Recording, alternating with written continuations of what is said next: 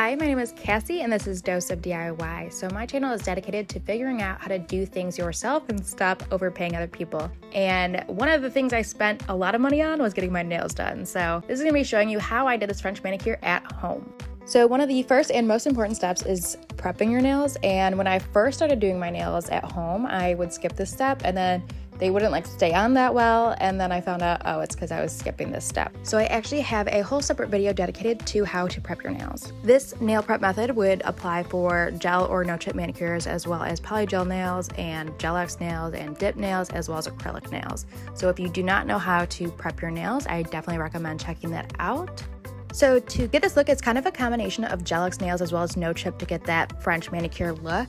For this one, I did do an off-brand version of those gel X tips. I do have a whole separate video dedicated to how to do gel X tips, but basically they are a softer gel tip that you use this gel extend to attach it to your nails. Those tips are a little bit more expensive, so I've been trying to do it with some off-brand versions like this. So the first step is figuring out the right sizes for your nails. So you want it to not feel like that arch is too tight, and you want to see if it goes all the way to the sides of both of your nails. This shape is a little bit trickier since these are coffin shapes. So as you can see, when you put it up against your nail, you can kind of see the nails on the sides there, and obviously that makes it look unprofessional. So what I did is I cut off and I angled the nails off on the sides, and that way when you put it back on, you aren't able to see that, and now it gives it a much more professional look. So the next step is attaching the nails. I did use my Aprés Gel X kit, so the first step is putting on this pH bonder, and then you're putting on this primer onto your nails. They do have off-brand versions of this kit as well, and I haven't tried them yet, but as soon as I do try it, I will let you guys know if they work well or not. But this next part is putting this extend gel on your nail beds. So you are first attaching it onto your nail beds, and then you're going to cure it, and then you're going to put it on the nails themselves, and then cure it again, attaching it to your nail. So I think the main things that I hit on in the other video is that you want to make sure you put a lot in, but you don't want to put too much on that nail, otherwise it's going to spill out all over. If it does spill out, that is okay. I'll show you in a moment how to try to get that off. I use these clips to help keep it on so it doesn't move. Otherwise, as soon as you think it's on, it could shift a little bit. You could end up with a nail that's completely sideways or something like that. But you can again see my other video if you want more details.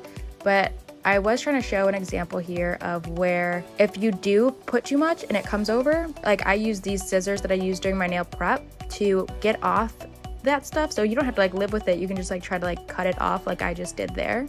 Obviously the goal is to try to wipe it all off before you cure it, but if you do notice it after you cure it, then you can use the scissors to try to get it off.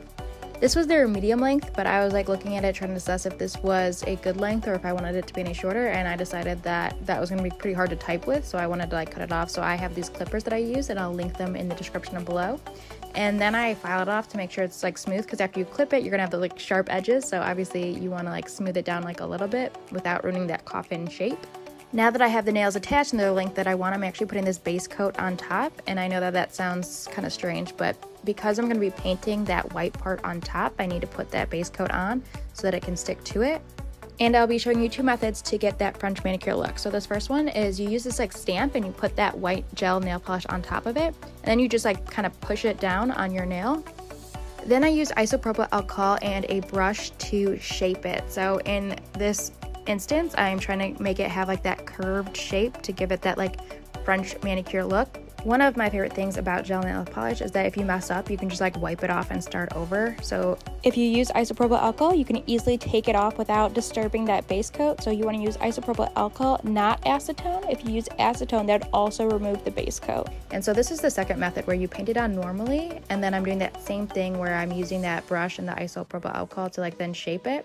You want to be careful. You don't want to have too much on there. So you can see I keep dabbing it on the paper towel. So you want it to be wet so that it can help remove that gel nail polish, but you don't want it to be too wet, because if it's too wet, then it's going to kind of be more like watercolor paint where it just kind of spreads, and that's not what you want, because you're not going to get a nice clean line. Once you get the shape that you like, then you can cure it, and then I do a second coat. And then once you get that shape that you like again, then you can cure it as well. And then I put a top coat on the very top of it to make it stay. I'll link the brand that I use in the description below, but I find that this is a great no wipe top coat. So that means that it's not gonna have that sticky layer after you put it on.